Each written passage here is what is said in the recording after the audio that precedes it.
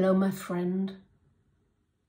Don't be afraid to love, because loving is defined by the act of opening yourself up, connecting with something or someone or an event or an idea or an activity, connecting yourself with it, and then giving of yourself to improve that, to work at it, to make it greater.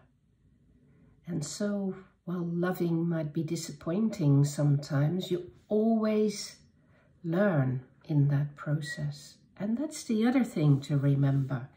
Open yourself to learning. What is learning?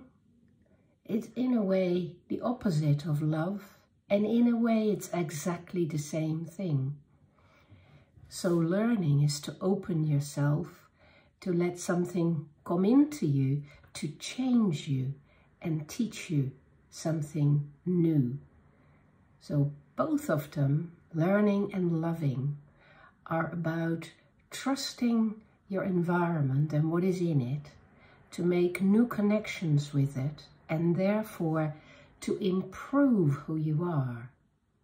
You can only improve if you process what comes out of the loving and the learning, and you integrate it to who you are and where you're going. Then it improves everything you do, and it puts a glow on things because it brings you to life.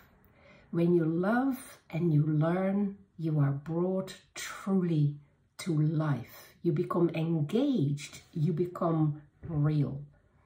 And that is what it's all about. So allow yourself to love and learn. And don't be afraid of loving, because it leads to learning, sometimes through pain. And don't be afraid to reach out for learning, because learning is what human beings are best at. And the more you learn, the better you will feel.